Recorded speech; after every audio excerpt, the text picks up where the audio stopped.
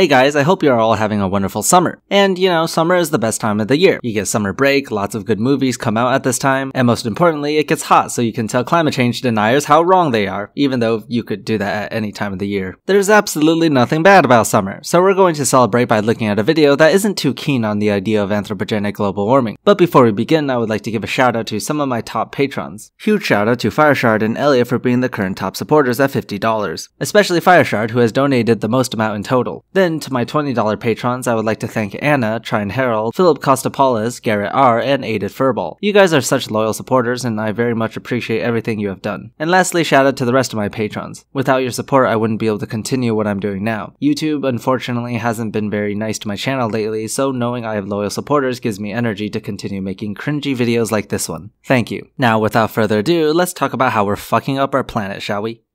The thing is that the media constantly pushes the whole 97% narrative. Even though it's been debunked time and time again, they still keep pushing it, right? You heard Bernie Sanders, Joe Biden, Barack Obama, all these different politicians, all these different media pundits constantly regurgitate this debunked talking point of 97% of climate scientists agree that global warming is happening and humans are causing it. No, they don't. You know, this 97% has been talked about a lot. I've seen a lot of people pull that out during debate all the time, but it seems that people on the opposite side are a lot more hung up on this number. I get it, scientific consensus is everything. If you don't believe in anthropogenic global warming, then a scientific consensus against your position can be somewhat of a huge blow. Now, this channel here, Vincent James, has an entire video attempting to debunk the 97% claim. I won't be going over that now because there's another video that I do want to get to, but I'll put that in my catalog of future videos. But here's my short response to the 97% claim. It doesn't matter if the number is exactly 97%. What does matter, and is the truth, is that there is overwhelming scientific consensus, at least 95% or 90% if you're being generous. The claim has been confirmed by multiple other studies that verified its accuracy. In other words, there is scientific consensus that there is scientific consensus. If you don't believe in John Cook's paper on the 97% claim, there are plenty of other papers out there that came to the same conclusion. And I find it so funny how this is probably the only topic where we would actually have to verify how many scientists believe in it. And that's because there's just a huge group of ignorant people who are trying to claim that scientists don't have a consensus on anthropogenic global warming. And it has bounced around in an echo chamber for so long that many people now believe it. It seems that no one is going to challenge the claim that whatever percentage of scientists believe in antibiotics, for example. But whatever. So in conclusion, there is a 90 to 100% consensus on global warming being primarily caused by human activity and that it will drastically change the dynamic of our Earth in the future. This statistic is based on people who are actually climate scientists, not just any field of science. Although even in the general field of science, denial is incredibly rare. There's consensus on this consensus, and that alone should be enough.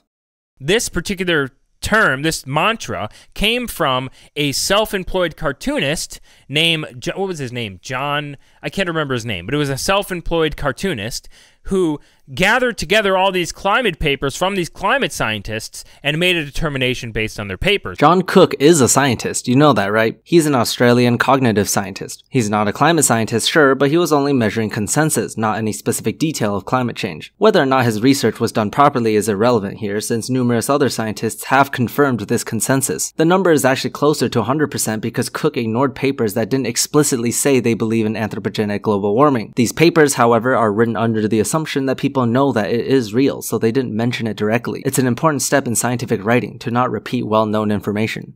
Even though a lot of these climate scientists, like Richard Toll, Dr. Moon, Dr. Soren, all these different climate scientists that I go through in this, there's hundreds of them that I go through in this video, say that, no, that's not what my paper said at all. Why are you misrepresenting my paper? John Cook, that was his name, self-employed cartoonist. I'll think about going through that video of his in another video. Depends on how many people want it.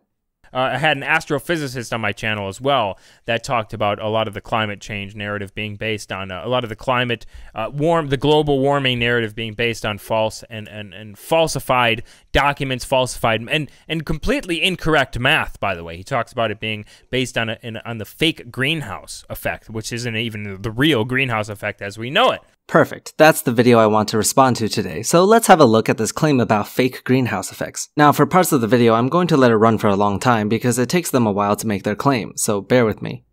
My name is Joseph Postma, but a master's degree in astrophysics, which I got in 2009. But climate alarm, unfortunately, I do have to say that that is junk science. That is really, really bad science, and I can show quite easily or explicitly just how bad it is. What do you think of this diagram? This is how climate alarm is derived. This diagram, this derivation and the mathematics in here is actually how climate alarmism is derived No, the idea of anthropogenic climate change wasn't derived from a single diagram. It's derived from understandings of multiple concepts, the greenhouse effect being one of them. And even the greenhouse effect has multiple aspects to it. For example, you could also look at the molecule closely and see how the specific bonds of carbon dioxide allows it to absorb infrared radiation. Your diagram there is a one-layer energy balance model. It's not a sole basis for our conclusion of man-made global warming, but rather is a simplified model for understanding the transmission of energy between the sun and the Earth's atmosphere.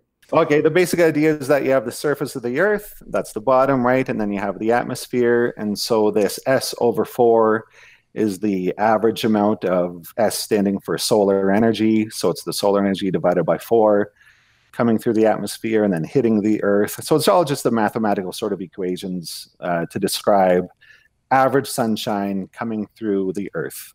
And then what happens then internally between the ground surface and the atmosphere with that energy to subsequently cause what they claim is their idea of a greenhouse effect. This is the part where I do some simple explaining to the people who don't really understand what this diagram means, since you didn't do a great job describing it yourself. First of all, S doesn't stand for solar energy, it stands for irradiance, with the units of watts per square meter. It's divided by 4 because that averages out the amount of radiation received by the sun, since not all parts of the Earth interacts with the sun at any given part of the day. Now, since you didn't say what the rest of the diagram means, I'll give a brief explanation here. A stands for albedo, which is the fraction of radiation reflected back into space. Therefore, 1 minus A is the amount of this radiation that passes through. T in general stands for temperature. We have the atmospheric temperature and the surface temperature. Sigma is the Stefan-Boltzmann constant, which is 5.67 times 10 to the negative 8 intensity over the 4th power of temperature. Last but not least, the one we are all interested in, epsilon represents emissivity. This is a percentage that represents how much infrared radiation is released. Now, this is the variable of interest because greenhouse gases such as carbon dioxide directly affects it. The more CO2 in the atmosphere, the lower the emissivity value. I won't go over the exact math here, but essentially lower emissivity leads to higher temperatures. That's basically just what the greenhouse effect is. This model, of course, is a vast simplification of what actually happens in real life, but let's see how you're going to debunk it.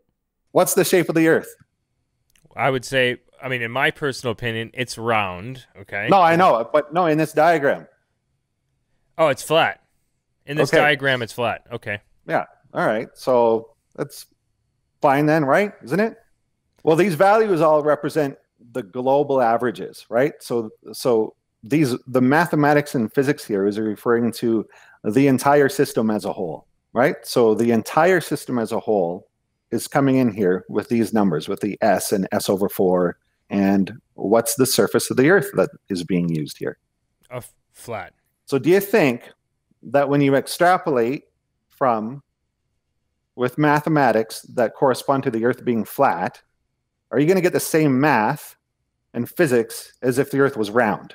Like, look at this. This is the type of shit we have to deal with when it comes to climate change skeptics. You look at this diagram, which is obviously just a representation of the Earth's surface, and you think the math is based on a flat Earth model. It's not, it's just a visualization. Take this diagram of the water cycle, for example. Just because the ground is drawn flat, does that mean that this is based on a flat Earth model and is therefore wrong? Of course not. However, I know that this isn't what he's saying exactly. He mentioned that the diagram is flat, but what he really has a concern with specifically is the math used within it. He thinks the math is based entirely on flat Earth physics. I did some research into this guy, and it seems that he wrote an entire article explaining why the greenhouse effect is wrong. One of his reasons had to do with the S divided by 4 being the irradiance input. S on average is 1,370 watts per square meter, which after divided by 4 turns out to be approximately 342 watts per square meter. He argues that the 342 value is wrong, which, to say the least, is a dumb criticism to make. I tracked down the webpage that they were going through, and this is what was written in it. Since I cannot resist philosophical and logical paradoxes, I must ask you, what is the distance of climate alarmisms and modern physics flat Earth away from the sun? The Earth of the above 4 figures, what is the distance from the sun? We can calculate it from those diagrams numbers. They list the solar input as 342.5 watts per square meter. Since we know the effective temperature of the sun's photosphere, 5,778 Kelvin, and we also know the sun's radius, 6.96 times 10 to the power of 8 meters, then we can calculate the distance d at which the sun's light produces a flux F of 342.5 watts per square meter given the inverse square law. The equation is as thus. Blah blah blah, plug and chug, he comes up with the number 298,272,585,139 meters. He concludes that this is 2 times the actual distance between the Earth and the sun, and therefore the 342 watts per square meter that is used in the diagram is wrong. First of all, I don't see how this has anything to do with flat Earth. You're just arguing the input radiation of the sun. Second of all, the 342 watts per square square meter was obtained after dividing the total irradiance by 4. This 4 is used because not all parts of the Earth are receiving sunlight at once. Night and day exists, you know? So if we take the sunlight and evenly distribute it throughout the Earth, then the divide by 4 factor is entirely correct. Therefore, if you wanted to calculate the distance of the sun using irradiance, you should be using the actual total value of 1370 watts per square meter, not 342. So let's do that. I plugged and chugged it into the equation, and what do you know? You get approximately 1.49 times 10 to the 11th power. That's almost exactly what the distance is from the Earth to the sun. Who would have thought? So the solar input is actually accurate. We divide by 4 when calculating the actual amount of radiation that enters Earth due to exactly the fact that the Earth is a globe and not all parts of the Earth receive sunlight at one particular moment in time. The sunlight has to then be redistributed to the rest of the Earth because everything else on the diagram is worked out for the entire Earth. That's just how this model works.